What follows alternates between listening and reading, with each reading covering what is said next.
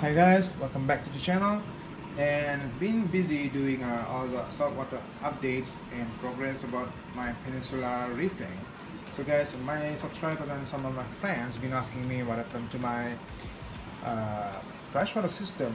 So guys, this one you see is my peninsula freshwater tank. So let's go and dive in and see what I have.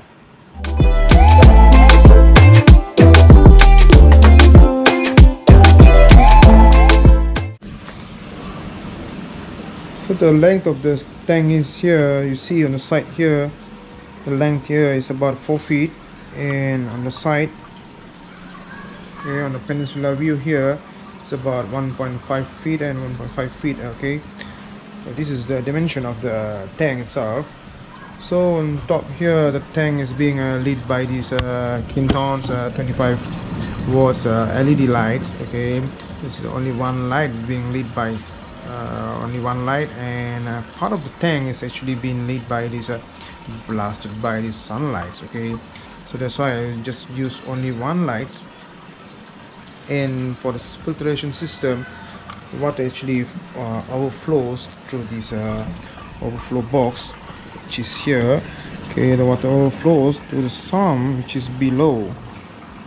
So from the main tank, water comes through the overflow and to these pipelines here, and it goes through this filter source on the first stage. Okay, this is a filter source, so to finally polish the water quality. And then in the middle part here of the sump itself, I have Cyprorex and all this biomedia from Eheim and Cyprorex. Okay, these are the stuff I have in here. So abundance, and also this is a cooling coil here inside to cool down my peninsula Aquascape temperature. Okay, and here is my return pump. It's about 4,000 liters per hour. Okay, that's the power of this return pump.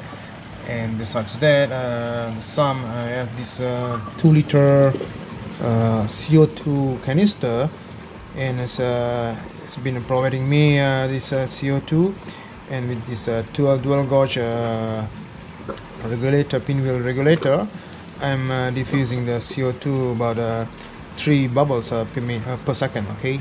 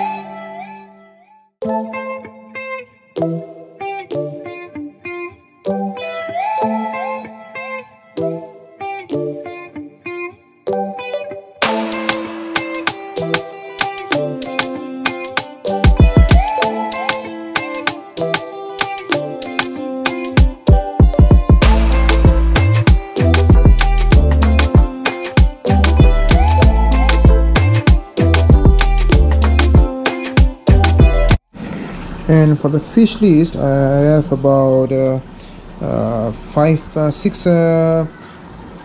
Bosamani rainbows and 4 Odessa barbs. Okay, that's the fish list. And also 2 Raphael's talking catfish. One is black spotted and also one is striped. That's the fish list I have in the tank right now. Okay, see, there's Odessa barbs and also this young Bosamani rainbow, and also only one big rainbow Bosamani. So you can see the colors are really beautiful. And for the young ones, it's gonna take around 1 year to really pop up the colors. Okay, so for now all you can see is that it's just a silvery brown yellowish color on the body, and soon after 1 year of right feeding and condition to the tank water, is gonna boom up with the color.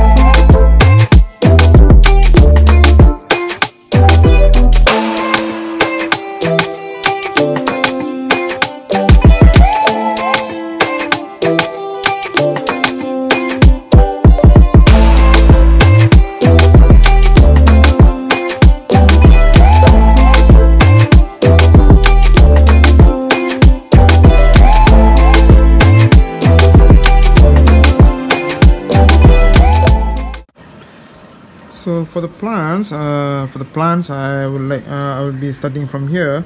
This is the giant nana here. Okay, this is the giant nana from my friends. So I get it for free, and I'm trying to acclimate to my tank now. So as you can see, it's malnutrition. Hopefully it's going to be surviving in my tank here. And the back here, a little bit further there, is a Java fern. Okay, this is a Java fern here. And on top here, this is Anubis nana, and right here, this is Nana petite. Okay, and here is this is Ludwigia broadleaves, and then the back there is Ludwigia white, and I think this one on the front here is Winterlow. I don't know what is that. And this one also Ludwigia broadleaves. And this plant here, I don't know what is this name. This is about look like Madagascar lace plant, but I don't know the name. If you guys know the name, please comment on the section below.